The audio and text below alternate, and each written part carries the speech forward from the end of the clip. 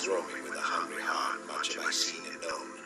Cities of men and manners, climates, councils, governments, myself not least, but honored of them all, and drunk delight of battle with my peers, far overweening. Come. Do you know how expensive things are in this station? 500 credits just for a loaf of bread, a jug of wine, and some Antarian flard. Catherine. I just got some terrific news, and I'm tired of not having anyone to share it with. Tennyson?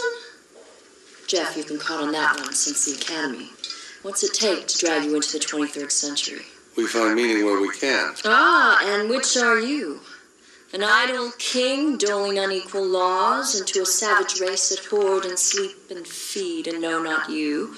Or this gray spirit yearning in desire to follow knowledge like a sinking star? I didn't know you'd memorized it.